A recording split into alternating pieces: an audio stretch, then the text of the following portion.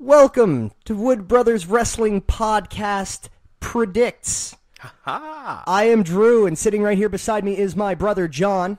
Yeah, I am also here. He is indeed also here. And this coming Sunday, May the 6th, coming to you from Newark, New Jersey, WWE presents Backlash. Drew's really excited about it. I'm actually really looking forward to this card, and I feel like that's an unintended, unexpected consequence of that meaningless Greatest Royal Rumble last week. Well, yeah, but that meaningless Greatest Royal Rumble has also meant we've had a grand total of like a week to build most of these matches. Well, it's true, and yet somehow I care. Somehow I'm super excited for this pay-per-view because we've got our stakes back. At the very least, we have our stakes back. Delicious steaks. Delicious steaks. Although from listening around the internet, the big rumor is that there's not going to be a single title change at this pay-per-view. Well, that's nothing new. No, I suppose not. We've been seeing a lot of that. Yay! But Fun times. We're going to get into all this, right? Like, we're going to go through match by match. We're going to take it down, take a look, see what we think's going to happen, what we want to happen. It's a pretty good one. Yeah. Okay. So let's start with the match that I care least about. Braun Strowman and Bobby Lashley against Kevin Owens and Sami Zayn. And I should care because I love me some Kevin and Sami. Oh, yeah, they've been nothing but a treat, particularly on Raw since coming over. I've been really enjoying them. Heel Sammy is he's the most delightful thing. He's Canada's actual treasure. He is Oak Island, but actually there. Wow, that was obscure. Yeah, I did it. I pulled it out. Back pocket. Okay, so the match and the wrestling that we're supposed to be talking about. Yeah. Why are they doing this? I don't know, but I really want to I want to see how they slime out of it. Kevin Owens and Sami Zayn have this amazing appeal for me. They're so much fun to watch, and they are having the time of their lives, seemingly. And now they have to conquer a couple monsters. Yeah, but just from like a win-loss perspective, who can afford to lose this match? Because you can't beat Strowman and Lashley because no. it's Strowman and Lashley. Monster Men. And Kevin and Sami have been getting embarrassingly destroyed lately. They have. They have been sort of bordering on enhancement talent at this point. So at what point does it become like harmful? Well, I think this is where we could actually finally see a trigger pulled in terms of what I almost said Cammy. In terms of what God damn you, AJ Styles. God damn you. In terms of what Kevin and Sami can actually do, we might actually see a trigger pulled here. I mean, this could be the shenanigans that lead us into the next chapter of their together shenanigans, right? Well, there's no way in my mind that this match does not end with shenanigans. Yeah, but I mean, where do you go from there, and what shenanigans do you suspect are gonna happen? Well, it's hard to say because this one, like, sometimes you can kind of take a good guess here or there, but like if they are gonna pull the trigger on something, it needs to be a relatively big something. A third ally, a heel turn from someone behind the scenes, maybe Kurt Angle, something like that. I mean, it's not actually the time for a Kurt Angle heel turn, in my opinion, but like that sort of impact, that level of impact. Or they just straight up need to get a monster on their side. So your prediction here is shenanigans. Yeah, and I would almost hazard to think that maybe, like, if they do want to do something crazy, how about Authors of Pain? Yeah, I mean, that could happen, but the more likely thing is going to be my prediction, and that's that Braun Strowman and Bobby Lashley are just going to beat Kevin and Sami. Just destroy them? Yep. Do you think squash? No. No, like decent back and forth, all four men in the ring? No, it's going to be fairly one-sided. But it's going to be just more pounding on Kevin and Sami, because that's what WWE has been doing. All right.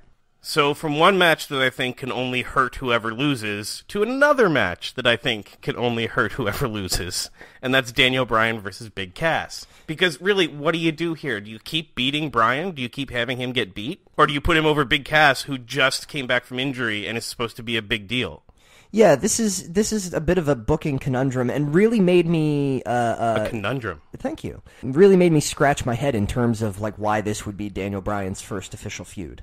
I mean, don't get me wrong, I kind of like it. Well, I like some of it. I like the thought of it. Big Cass should be able to push him a little bit higher up, but it feels like it's gonna kind of just drag them both down, which is less fun. Yeah, I mean, you can't have Daniel Bryan go in there with a record-setting, 75 minutes? in the Greatest Royal Rumble, and then undercut it, but just by having him lose to Cass. But you can't undercut the momentum of a returning superstar that with that much size, that much power. So, double count out, double disqualification. So you're gonna double down on the fence of shenanigans. Less shenanigans. Think more along the lines of what we saw AJ Styles and Shinsuke the other day with the double count out. Shenanigans. Well, it's kind of shenanigans, I guess. But okay, Sami Zayn and Kevin Owens, that's going to be overt shenanigans. And then with Daniel Bryan and Cass, it's going to be a little bit more just regular shenanigans. Brawling shenanigans. Shenanigans with a Z. Well, no, it's still S's. I think they're going to... Oh, this one hurts. I'm going to go with Daniel. I think you can't let him lose here. It would suck all the momentum out of him. But, I mean, maybe they think he's over enough to sustain it, just to get Cass over in the interim. I just don't think this should have been their first feud if that's what they're going to do. Hey, you want to time travel back to the early 2Ks with me for the next match? Hey, nothing you can say. Nothing's gonna...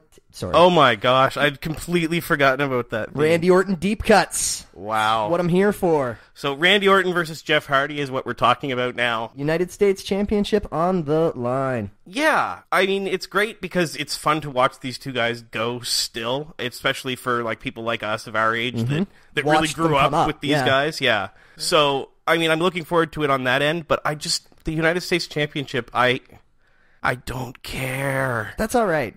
For me right now, I also, the U.S. Championship is probably my least, the title I focus on the least. It's silly. Yeah, I know, but, we badmouth how the title looks on, every show, so... Well, someday somebody will listen to this, and they will what's probably worse? agree with us and nothing will happen. What's worse, what we have now or the John Cena spinner? Oh, yeah. Actually, I didn't mind the John Cena spinner when it was the U.S. title by back when. Yeah, that was the better of the two spinners. Yeah, it just got a little out of hand when they made it, edges. I miss personalized titles, actually. Well, yeah. But, I mean, they never really happened that often. Okay, anyway. Wow, that's a tangent. That was a super tangent. But we do have this title match that we are talking about with Randy Orton and Jeff Hardy. And I think it's going to be entertaining because, like you said, man, they're both solid workers. And they both have been solid workers for a long time. Orton is anybody who knows me knows I'm a big Orton fan. He's always fun to watch. He's good on the mic. That RKO out of nowhere that somehow became a sensation. But the one specifically just the other day on Hardy was just great stuff. Again, like I said in my SmackDown review, it was not out of nowhere. I called it the second that match happened. It's actually, I have Twitter proof. That's the shame about... At the beginning of the match, I tweeted that they were going to win, but that Orton would find a way to RKO Hardy before the segment ended. Of course. And lo and behold... It's what Orton does.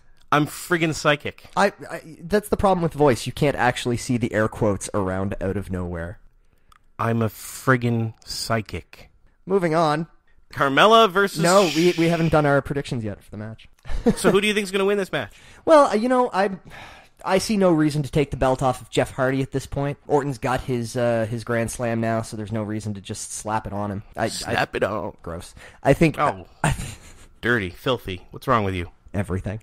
Yeah, I see no reason to take the belt off of Hardy. Yeah, I'm going to agree with that. I just can't... Although, Randy, maybe they should just give it to Randy's hair. It is a champion. I'm grooving on old school Orton with the hair. I really want him to start coming out to that other song again. No, there's no way. I would love it. I would love it. He would hate it. I'm certain. All right. Next match up on the list of matches that we have in front of us is Carmella defending her SmackDown Women's Championship against Charlotte Flair, who has a last name now.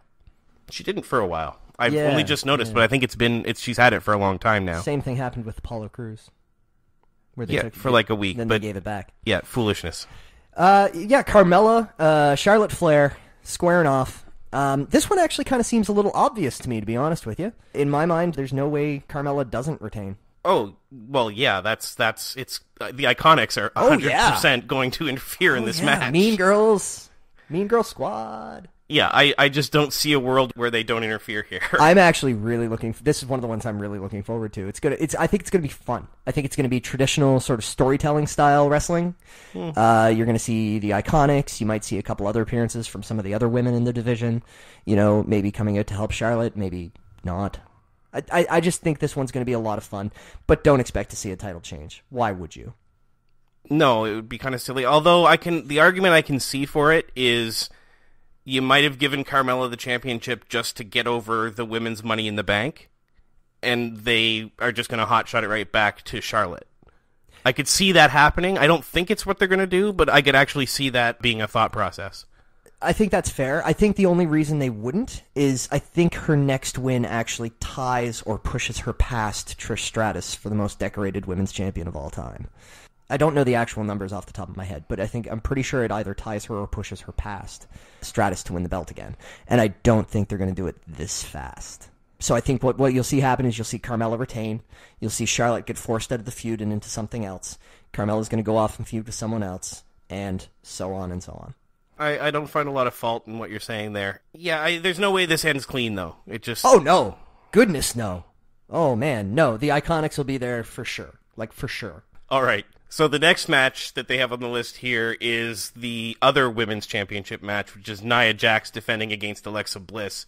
The build for this has been magnificent. What a fun rivalry. Like, what a good, well-executed rivalry. Oh, it's been fantastic. And the fact that they are friends in real life, it makes a lot of what they say about each other okay. They've got a really nice chemistry in the ring together, too. They've always been fun to watch throw down, whether they're fighting each other, whether they're interacting in a segment, whether they're friendly or warring. Like, they're always fun to watch, and the build has been it's a good build.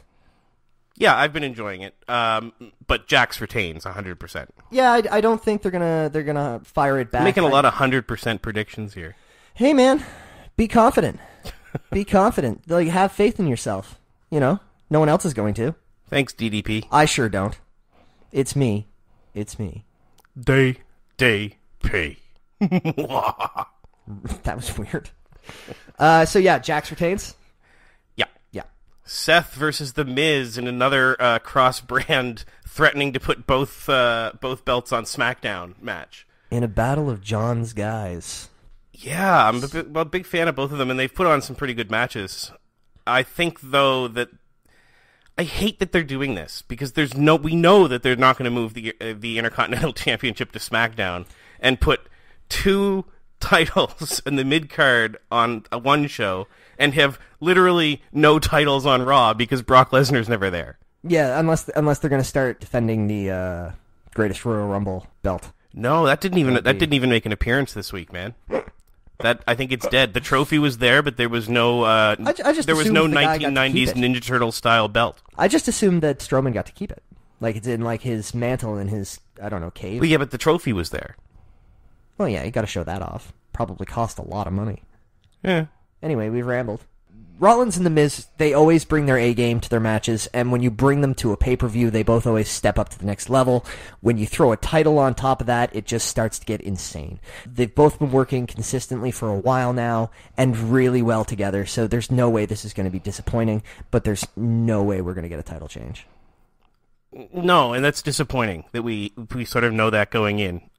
If they did do that, it'd be a hell of a story, though.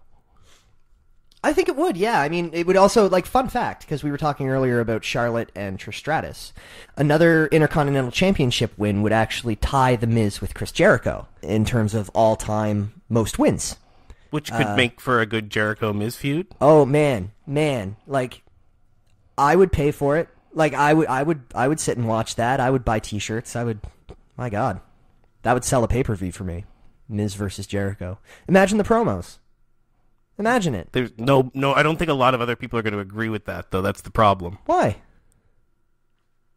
Because it's The Miz, man. I mean, he's over with some people, but there's a lot of people that still think he's terrible. I guess so. Those people are wrong. Yes. Yeah. So we go from a match with two insanely talented guys to another match with two insanely talented guys. And a no disqualification. Stip. Yes.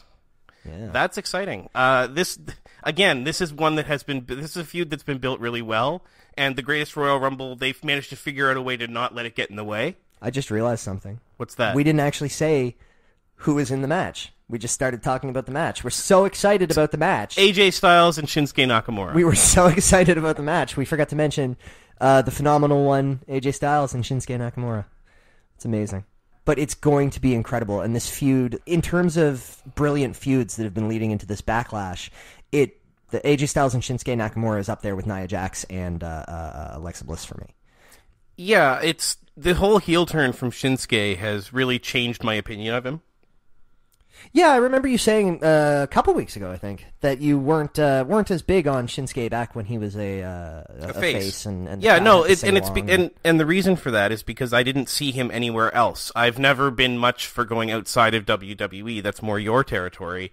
I hadn't seen him in much else leading up to that. So all I saw was this guy that just had a neat thing going, had a great theme song, but just never really won or did anything. I had no engagement with the character. This guy, evil bastard Shinsuke, is fantastic. He is really showing a lot more of his natural charisma. I mean, when he was a face, you would just watch him and they told you that he was a charismatic rock star, so you just kind of you latched on. Like as a casual viewer, you just latched on. And now he gets to actually show a lot more of that charisma by actively being this persistent heel. Yeah, he's a larger-than-life villain now, and his facial expression, he doesn't need words. Yeah, he tells a story with his body in the ring, too. His body language and his facial expressions and things like that are really selling his character, which is really impressive. He's great. And the battles he's had with Styles so far, I think we're destined for some pretty great matches in the future. And I do mean matches. I think this will continue. Like, this is Shinsuke Styles 3? Yeah, if you count Greatest Royal Rumble. And regrettably, I do. But I think we'll see it a couple more times, man. And I think it's gonna stand the test of time for rivalries. So let's talk about this time. Yeah. What happens? I think Shinsuke is going to find a way to take the strap. I think Shinsuke is going to take it off of AJ. I know we made a similar prediction about the Greatest Royal Rumble. But this time around, I feel like the rivalry has cemented itself. AJ Styles has found himself an actual nemesis, and we have a nice dichotomy between the two. But I think it's time for a heel champ. On the other hand, I'm convinced they're not ready to put the title onto Nakamura, and it's going to be an AJ Styles retention. All right. We only got one more, brother. Yes, and the match that has one person that everybody really, really loves and one person that everyone really, really hates, unfortunately, their roles are backwards, and the guy everybody likes is the heel, Samoa Joe versus Roman Reigns. Yeah, mark this one on the wall, John. Drew got excited about a Roman Reigns match. That's my wall, dude. All right, so yeah, Roman Reigns versus Samoa Joe. This has been building for a while. Pretty much ever since Samoa Joe came back, yeah. Well, yeah, that's always been what this has been leading to. It's going to be a fight, man. That's all you got? It's all I've got. That's all you got? I've got such Roman Reigns fatigue. I don't know what to do with myself. I think I'm just happy he's not fighting Lesnar. I think that's all it is. I think I'm happy that he's not fighting Lesnar. I want to see him fight someone else. And I know he's fought Joe before. We've seen it. But I think that the context of the pay-per-view, I think this could tear the house down. I think Joe needs to beat him so badly he goes away for a while. Could be a good play. That's what I think they need to do. All right, so what's your prediction? Roman Reigns. That's what you think's going to happen. Yeah, my prediction is 100% Roman Reigns. I think Joe's going to get the choke on. I think he's going to put Roman to sleep. So that concludes our 2018 Backlash prediction show. I've been Drew. He's been John. Don't forget to like, subscribe, or follow us on Twitter.